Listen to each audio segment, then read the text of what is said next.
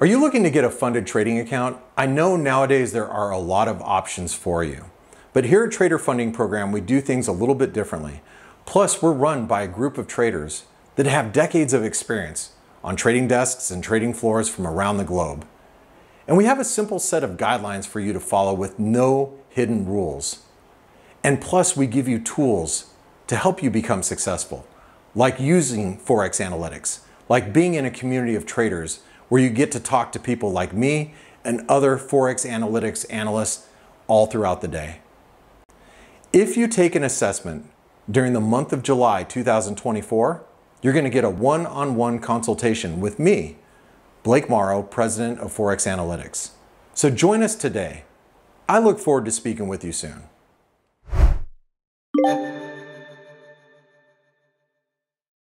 Good morning, traders. Welcome to the Flow Show. And I want to start by saying that you can't say you haven't been warned. I've been banging on for several weeks now that if Japan is going to start intervening again, they might have to change tack because what they did last time wouldn't work this time. And if, as suspected, what's happened this morning, they might have just done that possible intervention again today, as you can see from these moves here, all the way down from the 158s down to the 156s. We'll have to wait for the accounts again tomorrow, no doubt, but we shall see. And it would be a bit of a departure if they have done to what they do previously. Morning, Kay. How you holding up, mate? Good morning, Ryan. Good morning, everybody. This is I'm fine, mate. I'm fine. Most of the positions are doing good, and actually better than some I would expect. I just posted that picture in our room, and also spoke about it yesterday. They seem to be going at it completely differently now. It's kind of a guerrilla style intervention, right?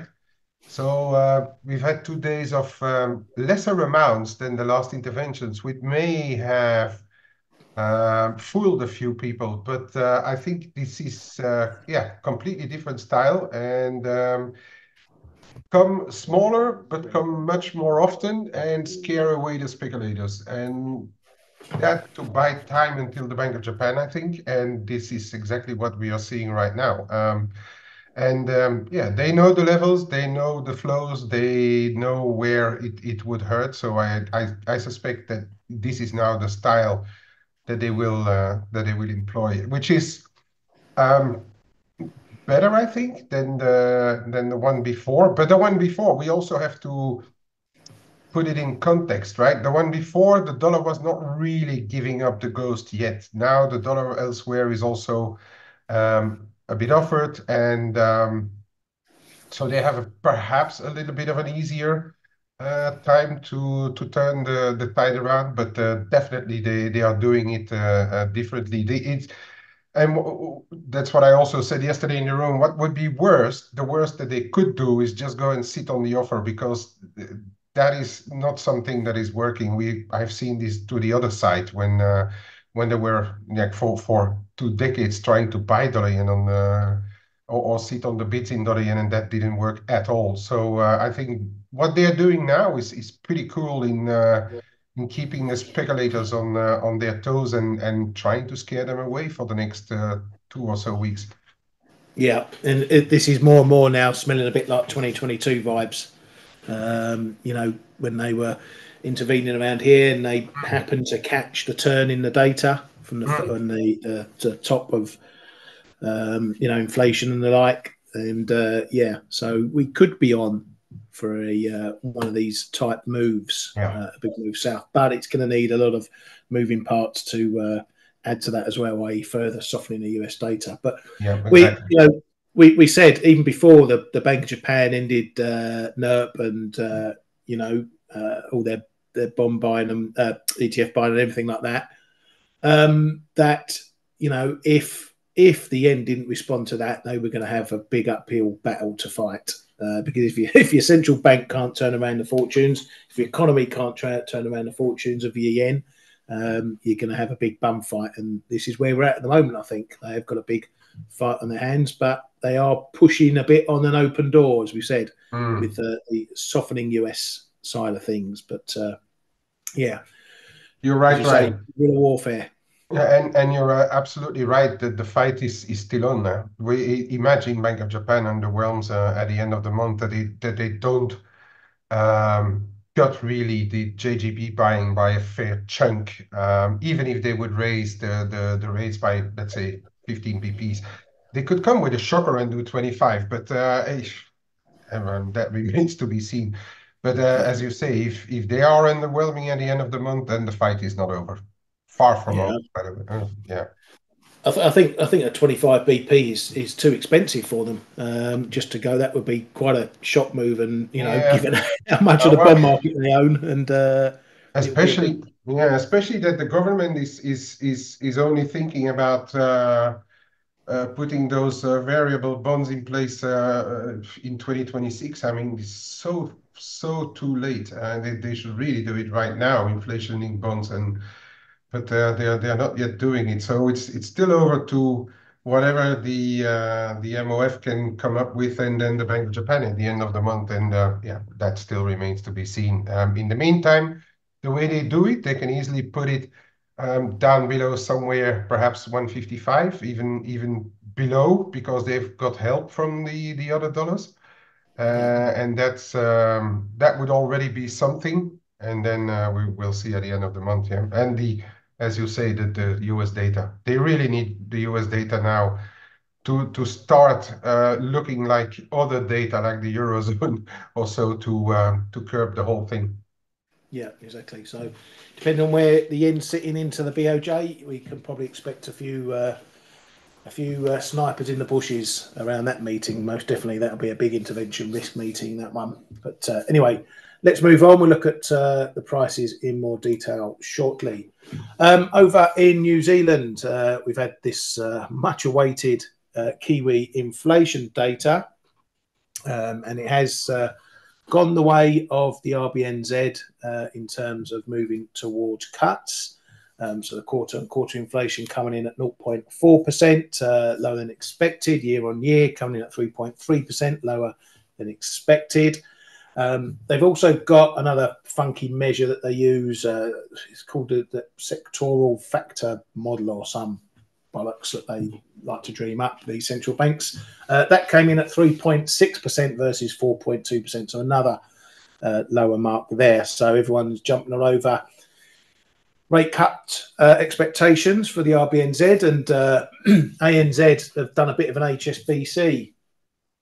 So pretty much earlier this year, February, March time, they were predicting that the RBNZ would cut in Q4, penciling November. When their research team come out with that, their actual CEO actually said that he sees it more as into 2025. So the research team last month decided they're going to follow their CEO, and they moved their forecast last month, not 20 days ago. They moved their forecast for a rate cut in November to February 2025. And three guesses which way they've gone this morning after this data. You guessed it, all the way back to November. So another bank whistling in the wind there. But anyway, that's increased the chances of an RBNZ rate cut. Still far out, though. Excuse me. Still far out, though, in November. Okay, is there any room for that to come whittling back a bit sooner? Okay, knowing or everything's possible. He can cut. When is the next meeting? Kiwi. 14th of July.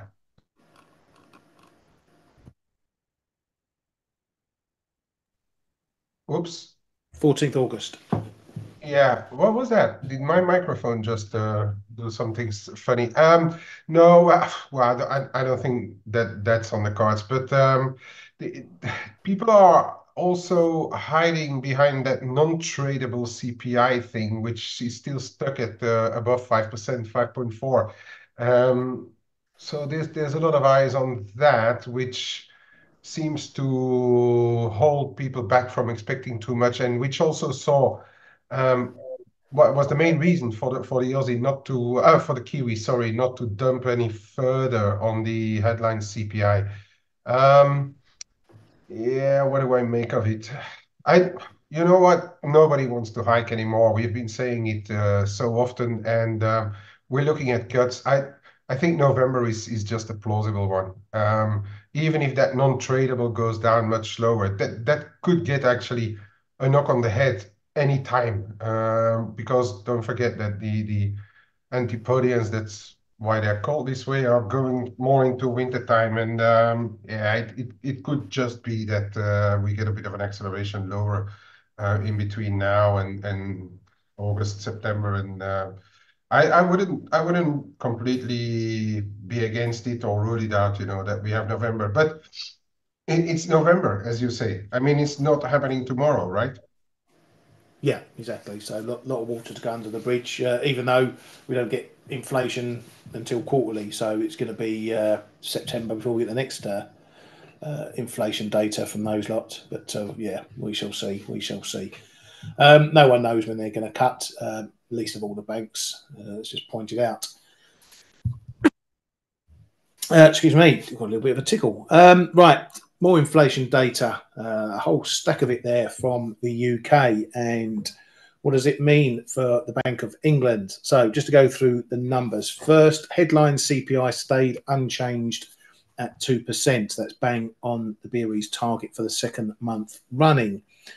Core inflation was expected to come down a pip. It stayed unchanged as well. So purely on that basis, there's been no change in inflation since the June BOE meeting, which one could say possibly shows that they don't need to change rates if nothing's changed. Now looking at some of the other details. So services, there's a metric services number in there that was unchanged as well at 5.7%. That's one of the figures that the bank are looking at. So that still remains sticky. Again, reduces the chance of a rate cut in August. CPIH, which is on there, also staying sticky, 2.8%. So again, these numbers sticky, sticky, sticky. RPI, 2.9%, did come down, but only a pip, still a hefty number there. PPI as well. Now, a couple of things. We've seen negative year-on-year numbers on input prices for quite some time now, pretty much going back into last year as well. But if you take it from the beginning of the year, we've steadily seen these negative numbers lessening. So turning towards the positive. You can see by the chart there, we had a big reaction up, had a little bit under, but now we're just creeping up again. So potential for some PPI pressure to come in over the months ahead. The Bank of England do expect to see inflation being a bit bumpy. Also on the output prices, still positive on the year though, and negative on the month. So these is producers, what they're charging after they've produced. So again, there's still a bit of stickiness there, even with that falling month on month. So overall, there's enough here to say that the BOE will stay on hold. There's still plenty of data to go under the bridge. We've got the jobs data tomorrow. So there's two things at play here. Yes, inflation hasn't changed, but inflation is at target. Do the Bank of England risk seeing inflation falling below target before they move on rates? Bailey's previously said that they don't need to wait for inflation to get to target before cutting rates. Well, here we are. He's also said that one rate cut, one small rate cut, won't effectively change the restrictiveness. Is there enough here to get some of those fence sitters jumping into cuts? As I say, I think the wages data and the jobs data tomorrow might be enough to swing some of them. I think at the very least on all this data, and without knowing what tomorrow is going to happen, most or at least we get in August is an indication that September's on the cards. Maybe one or two of these fence sitters moving to the cut side of things, keeping it unchanged, but indicating we're creeping closer. But August, I think it's still in the frame. Markets reduced expectations to 25% chance of a rate cut at the August meeting. I think it might be a little bit higher than that, personally. We know they're desperate to cut. Will they, is the question. Kay, what are your thoughts on all that UK data? Yeah, that's a very nice sum up of what's going on, and what the ideas may be of those who were just on the limit border of going into cut.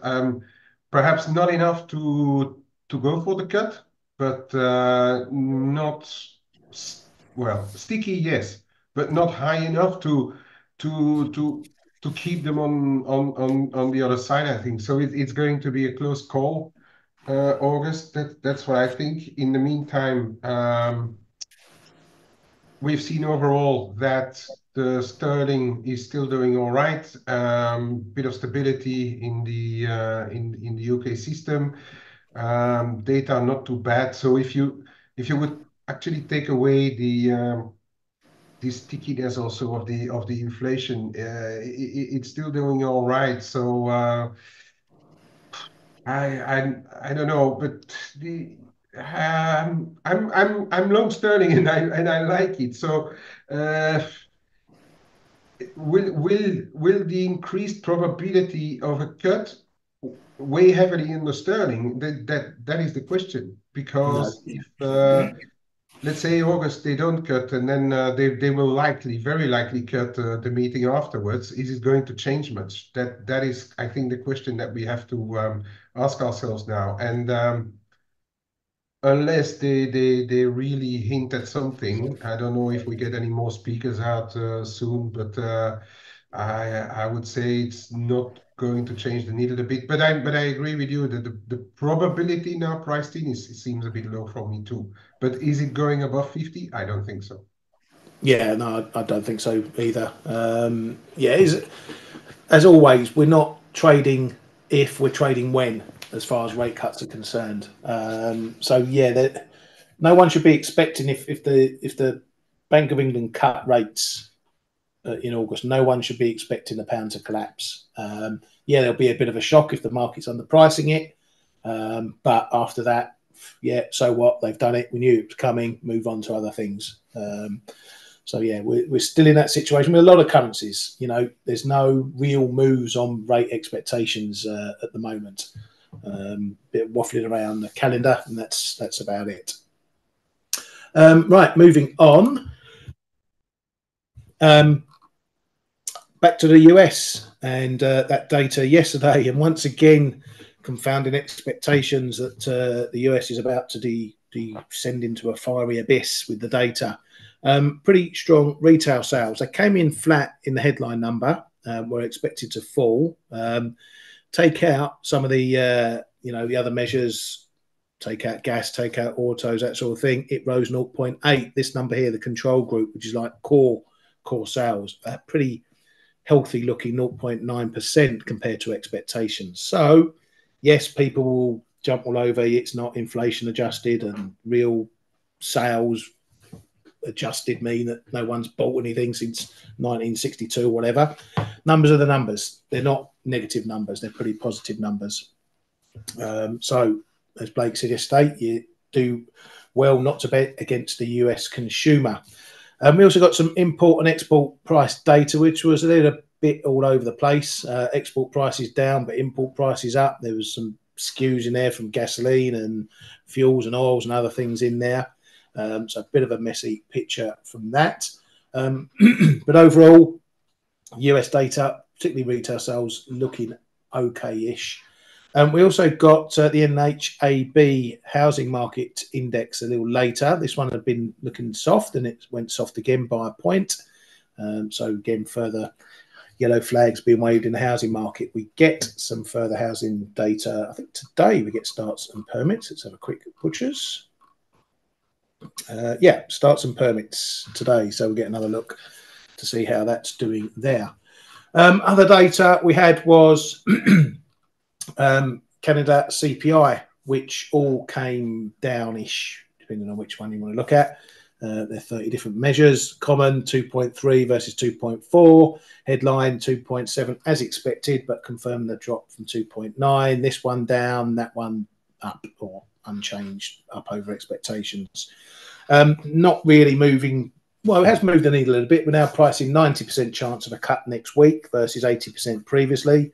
I think that's more the case that nothing went up. So it looks like we're nailed on for a cut from the BOC next week. That obviously means the bigger price risk is if they don't. But for the loonie, that's where we're sitting with that amid what's going on elsewhere in the dollar. I've had one Fed head out. Fed's Kugler says it will be appropriate to begin easing monetary policy later this year if economic conditions continue to evolve favourably. If the market cools too much, it will be appropriate to cut rates sooner rather than later. The employment mandate has become much more relevant. If incoming data doesn't provide confidence that inflation is moving towards a 2% target, it may be appropriate to hold rates steady a little longer. On the rate expectation front, the market is, or one aspect of the market is now pricing a September cut at 100%. So that's where the target is. The bullseye is on September for that. And as mentioned, the BOC now 90% for next week. Europe, we know that they want to slam tariffs on Chinese EVs. Well, there was a vote. 12 members backed those tariffs. 4 voted against it. 11 of them abstained. This was a non-binding vote, so just the way politics works in the EU Parliament. They get a consensus opinion, if you like, but only 12 members backed that. 15 either voted against or abstained. Donald Trump has been out and about in the presses, throwing out some comments hither and thither. He's warned Powell not to cut rates before the election. He also said that Taiwan would need to pay for any help in its defence against China. And these comments have caused a bit of a wobble in some sectors, particularly chip stocks. The market has drew a bit of a conclusion when these headlines first dropped that he was saying that the US aren't going to back Taiwan if something kicks off with China. But that's not what he said. He's talking about they'll need to pay for any such defence, which, again, one could draw the conclusion if they don't pay, they won't get the US help. Although the US does have some laws in place, I think, where they've got to step in and help Taiwan on a military basis. I don't know the ins and outs of that. But his comments are hitting tech stocks, hitting chip stocks this morning, which is causing a bit of a fallout in the NASDAQ particularly. Again, that might be a bit led into what's going on in the dollar and in what's going on in dollar yen, because as Kay mentioned, we're seeing the dollar weakening across the board as well. But Trump also had some comments on the currency, and I'll read you the exact quote. He says, "So we have a big currency problem because of the depth of the currency now in terms of strong dollar and weak yen, and weak yuan is massive." He said, "I used to fight them. They wanted it all. They wanted it weak all the time. They would fight it. And I said, if you weaken it anymore, I'm going to have to put tariffs on you." So those comments on the currencies themselves, again, has the market thinking that if he gets into power, he's going to be running along those lines again, that if currencies weaken too much, he's going to hit them with tariffs. Once again, it might be a reason why we're seeing those particular currencies strengthening, because dollar China is also dipping alongside that. So, okay, this might be one reason why this isn't intervention, because we're seeing other pairs move in line with these comments. No, this isn't intervention in the dollar yuan. This is I meant in the yen. Just, it might not be intervention in the yen because of these comments is affecting more than just the yen. Yeah, it may too. We will see in tomorrow's data.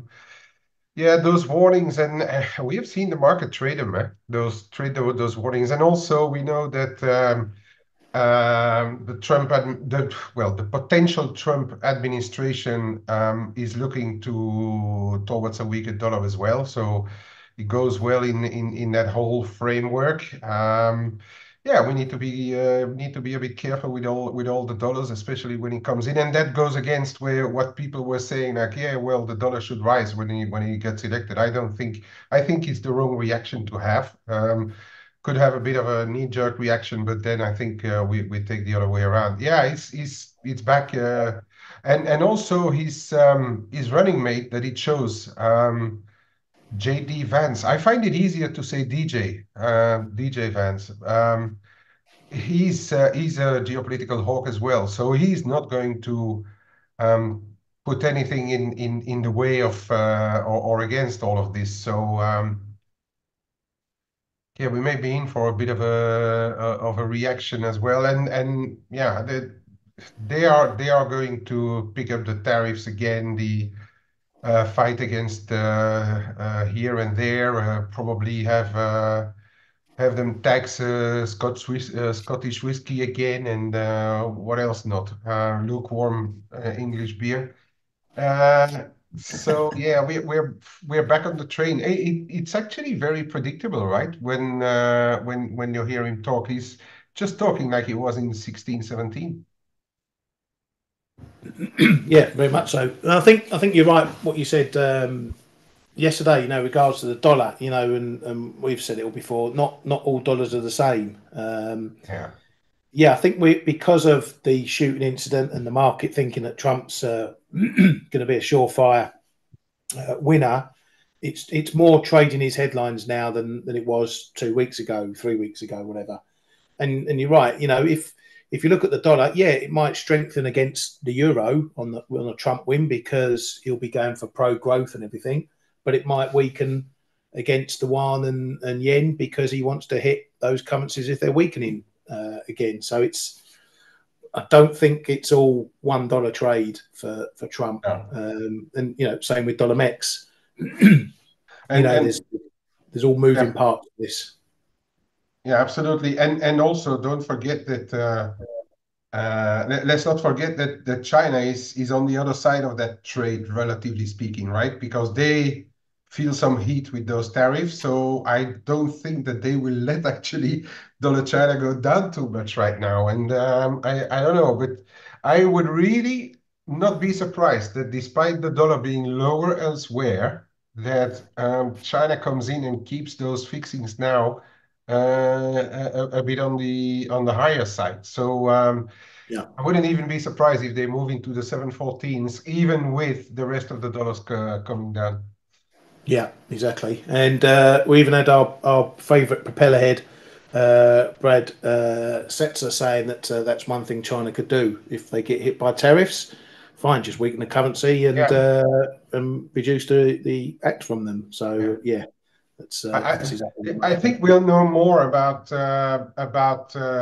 China once they come out of the plane, and perhaps we will have some kind of direction, guidelines, and things. So I think tomorrow, the day after tomorrow, could be an interesting one for all things Chinese. I'm going to keep a particular interest in what they may say coming out of those meetings, right? I Yeah, just Ali on those tariffs. We have just been talking about it. It's not a clear-cut thing. I mean, how tariffs impact the currency.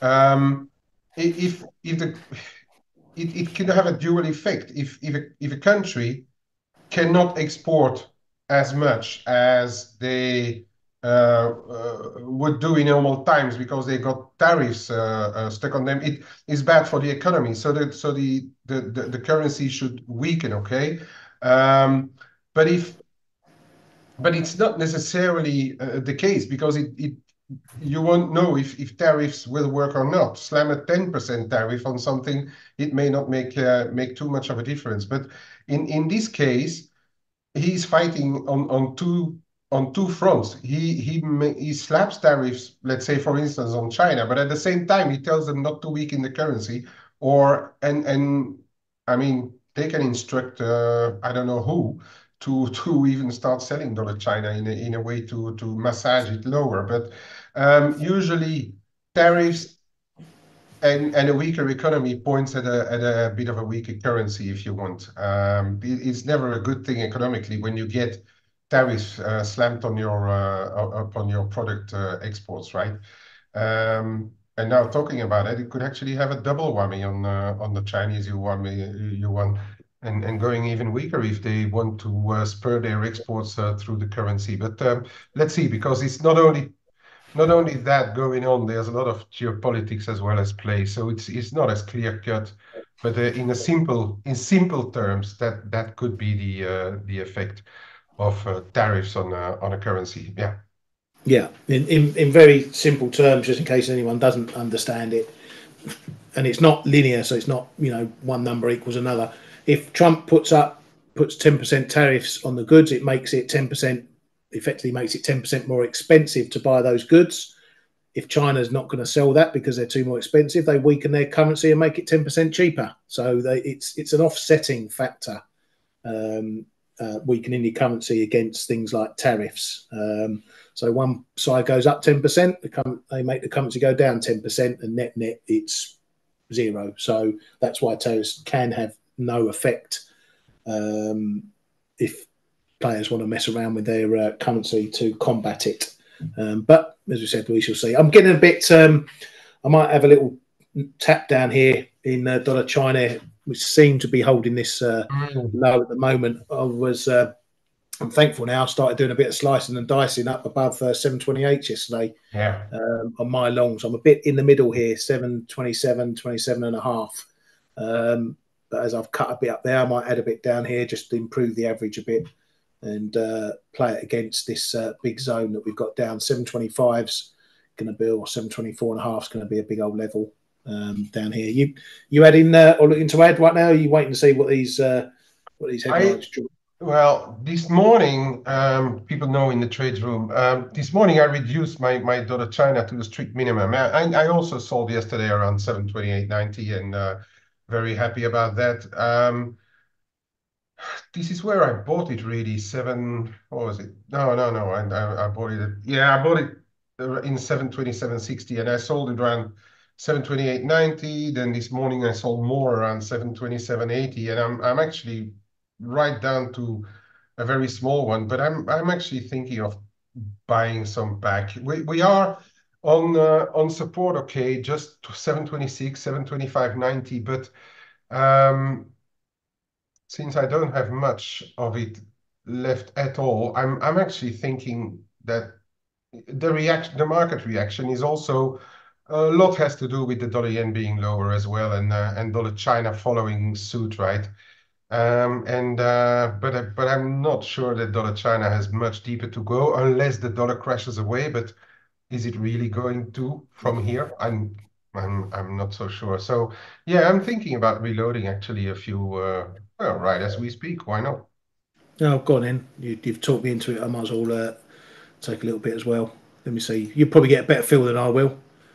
725 and a half I got. No, I'm joking. You bloody vulture. What am I getting? Oh, look, 726 and a half on the nose. There we go. Yeah. It's around there, mate. Yeah, so there you go. Bit of live trading for you. Durej, I just mentioned earlier about Trump telling the Fed not to cut rates. Do they listen to him? Probably not. I don't know how many people listen to him, particularly when he was president, let alone when he's not president. No, the Fed will do what the Fed will do. More is a question of what will happen with Powell, whether he stays on after 2026. Powell has also said that he wouldn't look to replace Powell before his term ends. So it looks like, we're stuck with Powell for another 18 months or so, and we'll see who he puts in next. Well, that'll be fun if he wants to put in a new central banker. I wonder who he'll pick. I've seen an article in the Nikkei. I mean, he's thinking about Jamie Dimon to come to become a US to become the treasurer in replacement of Yellen. Because I mean, if he wants to keep Powell in, I think Yellen will be a different case. I don't think he wants to keep her. So yeah, that would be a fun thing. Jamie Dimon as treasurer, and big move away from Goldman Sachs by doing so, right? Usually it's always a Goldman Sachs guy that gets the treasurer job or an ex-Goldman Sachs guy, so or lady. Now that's going to be fun if it's Jamie Dimon. I wonder if he's going to get the old plunge protection band back together, old Munchkin back in, and all the old crew. I don't know. Has Biden got a plunge protection team? I don't know if he's got the same. That always used to be fun when stocks dipped. Call up the PPT. Well, so far we didn't need one, right? Yeah, that's true. That's So true. far we Very true. didn't need one, and I'm not sure he more or even his crew care too much about the Nasdaq. They would rather probably care about something like the Dow or so being more of the traditional crew, shall I say? Yeah, probably. Not to call them OAP. Oh yeah, you did that. Right. Anyway, let's crack on with some pricing. This is any points of order you've got, Kay? One, Ryan, one, and it's not something that is really right now, present now, but we've got Starmer's King's Speech in the UK, and I'm not going to say I'm not interested in it. Of course, we always listen to stuff in case it makes the market moves. But where I'm more interested in what he's been saying, and now it does look like the EU and the UK seem to be planning a meeting to improve their post-Brexit relationship, and I'm kind of wondering, and I've been thinking about that for a while, if that is not part of the reason why also the market is looking at the sterling relatively positively right now. Because if you talk about improved relationships, and we are not going to go, not even thinking about going back to a pre-Brexit situation, not at all. I'm not saying that, although Starmer would love it, I guess. But if they could come to an arrangement to like alleviate or lighten up all that enormous paperwork and checks and stuff, because the checks, if I'm correct, have been delayed, border checks, because I'm actually going to Brussels next month, and I think they have stopped that scanning thing as well at the border. So I'm wondering if that is not part of why sterling is doing relatively okay. Just a number of percentage points in the fact that it is doing all right. Yeah, quite possibly. There won't be. Well, Starmer said he's not going to reverse the result or offer another vote, so he's ruled that out. But yeah, I wouldn't be surprised. It'll become a big political thing, I think. And if the EU gives concessions to the Labour Party where they didn't with the Conservative parties, it's all going to kick off politically. But yeah, as you said, there's lots of factors at the moment pointing towards the pound doing well or holding up rather than falling out of bed. And they all add up. They all add up. Right, let's crack on. I'm going to start with cable. I've blown a bit of a trade in this one. When we were coming up just below 130, just as we were seeing dollar yen weakening, I thought, well, this might be going. I did have a buy stop at 130.15. We broke it, got to 13, I think it was, and then faffed around, and I pulled it. I should have left it, but I pulled it. And this one's made the break at 130, knocked out the barrier, and it looks like it's going to crack on. So we're probably looking at up towards these highs now, up in the 131s. That's going to be the next big area up there. Got another level, 131.70s. See where far back that goes to. So that goes all the way back to this area here.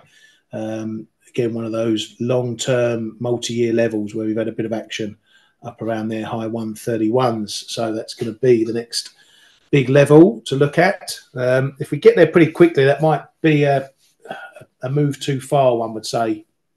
But if it's coming on the back of the dollar moving, and you can gauge that as always by what's happening in euro sterling. So as we know, if the dollar wants to move, it'll move. And that's the reason why we're seeing these moves in cable and euro dollar. It's not because their economies are going gangbusters. So as always, you can measure what's going on in cable as to whether it's a pound move more than just a dollar move. And right now it's looking a bit more on the pound side, not hugely. We're back under 84. We held this low to the pip this morning. So that's your marker. And I did mention in the chat room this morning, if this is going to head down, it needs to probably take out 80. If it takes out 80, then we're probably off and running. Again, I was tempted to add. I've just got no conviction right now. I'm still short this. So I'm happy with it. But I did think about adding into 84s. I didn't bother. And now we're back down at 90s. So bit in the balance here, I think, at the moment. 84s, 83, 85. You're still holding in this one as well, aren't you, Kay? Yeah, and I had it again this morning. But as usual, I'm slicing and dicing. I already bought some back, but I reduced my sterling positions before those CPI inflation data because you never know, right?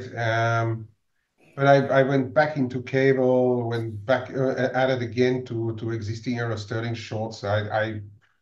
I just still like the sterling, and I still like it much better than the euro as well. So it all still makes quite sense, I think. Now there's something about the dollar, and so my position in euro sterling is slightly bigger than cable because I've been reducing the cable a little bit on this run up as well.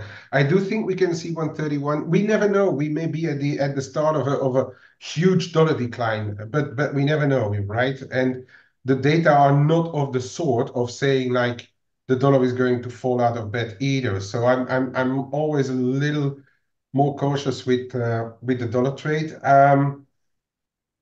I think 131 is possible, but that may be as far as this move or this leg of the move can run. And I'm actually looking a little bit at other stuff as well, you know. Like yes, the Kiwi is back higher, and the Aussie has also found support, but they are lagging just that tiny bit. Also looking at what happening in dollar rand, dollar mix, dollar Canada. They have different sensitivities, but I'm still a bit cautious to go like all gangbusters. I was pretty short dollars at one stage, but then you always have to keep reasonable. So I really think if we see 131, I'm going to take the rest off and watch it for a little bit because we could have a little bit of an overshoot and then coming back. Same is starting to feel same one is starting to feel on gold as well, and it's still extremely big, and we are through 24 and a half. But the momentum buyers are very much in charge right now. But then when I look at US yields, for instance, they don't support much further to go. Although there is other stuff, as I've been explaining at work in gold. I think gold is really the basket, and that comprises everything that you don't want to have in other stuff right now in the market, and whether it be expectations of lower yields, geopolitics, yeah, even the gold miners are flying, and it's also an anti lower yields and all those kind of things going on.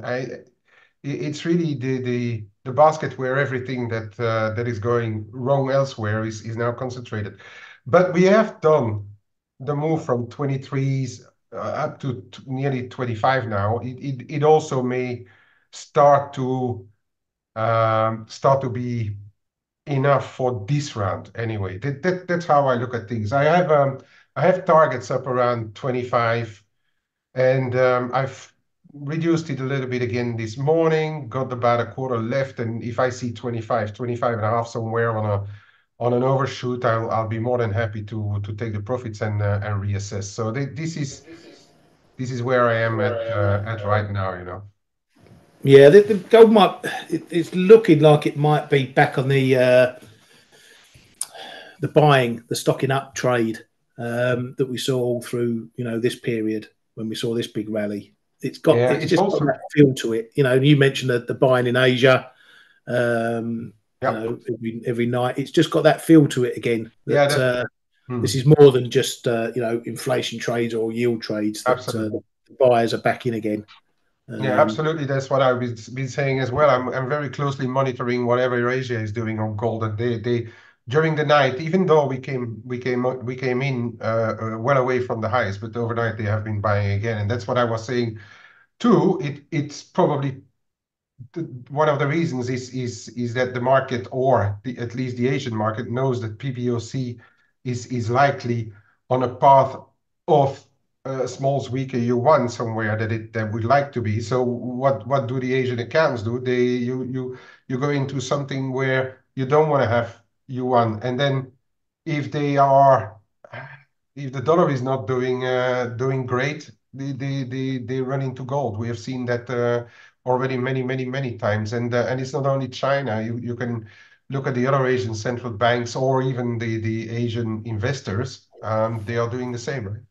yeah, and some of those Africans as well. They're getting in on the act, Yeah. as we heard. Though I don't think they've got the pockets to do anything meaningful in this, but it all adds up. Do you want to take it for a couple? Yeah, sure. Quick look at what happened in the Kiwi over those CPI data, because it was indeed a very interesting move. We had lower CPI headlines, and where did it run into? Straight into the trend line support and bounced. Okay, so and as I was saying, this is probably due to that non-tradable CPI, which is still sticky, market overpricing some stuff, already going into the um, the CPI data on a much lower Kiwi, and we bounced straight off the trend line.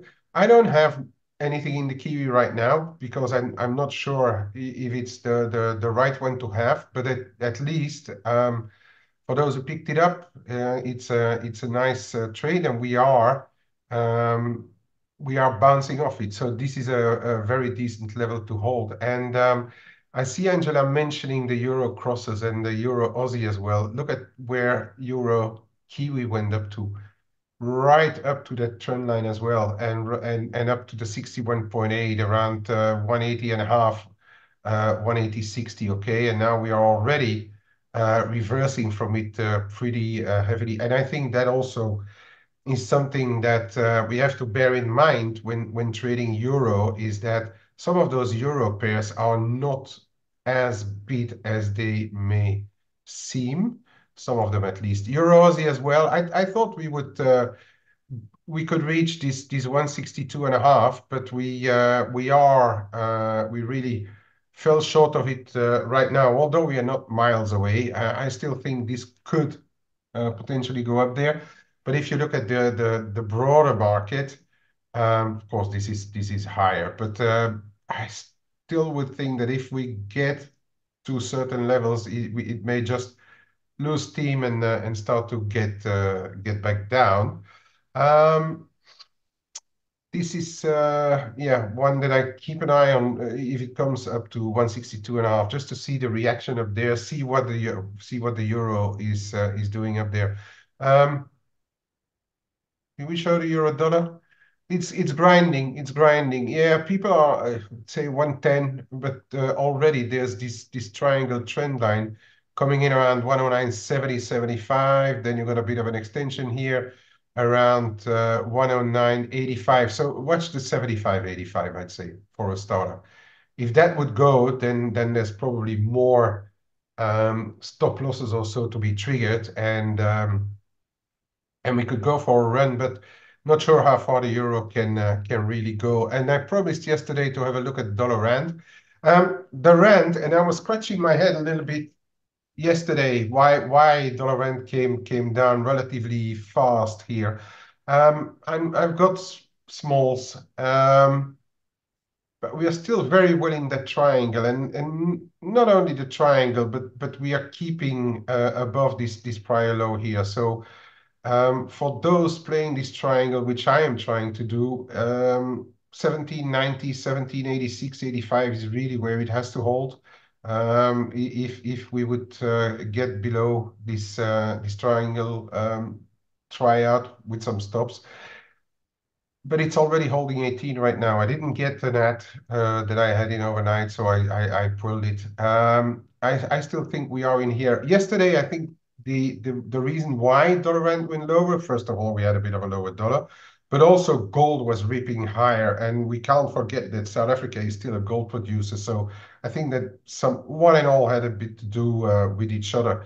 But now that it's calming down somewhere, we see dollar rand starting to move higher again. So I think it's still valid, this triangle, and perhaps draw a bit of a line around here, perhaps at some stage back to 1870s, 1880, perhaps. That is still very possible for me. I'm still not a rand bull. And yesterday, finally, I gave this one a try. I was hesitant when we traded around. This is Euro Noki, and again, I'm seeing triangles everywhere these days. We went slightly above, and on the way back down, I decided to give it a little try here, see if this can hold. We have a double level here, 1181, 1183, 78.6 of this move lower. So that's going to be a very, very low risk trade now, because I've already taken smalls back this morning around 74.5. So very, very low risk trade. See if this can hold. Also, if you look at Scandis being some kind of accelerated euros, stocky even more than Noki, but they can be. That may be not too bad of a trade. Perhaps dollar Noki would be better, but I chose to do euro Noki because I'm still not a huge fan of the euro. And with that, Ryan, back over to you, mate. Thank you very much, mate. Ali, you've asked that question about reversing trades. Just looking at the clock, we are running quite long, so remind me tomorrow if I forget, and we'll have a chat about it tomorrow. For now, we'll call it a day. Thank you very much, Kay. Thank you very much, everybody, for coming, as always, to the Flow Show. Trade well, trade safely, and we'll see you all tomorrow. Have a good one. Hey traders, this is Blake Morrow with ForexAnalytix. Thanks for stopping by our YouTube channel. Don't forget to like these videos, share them, and subscribe to our channel so you don't miss any of the content that we provide here for free. Thanks for stopping by. I'll see you in the next video.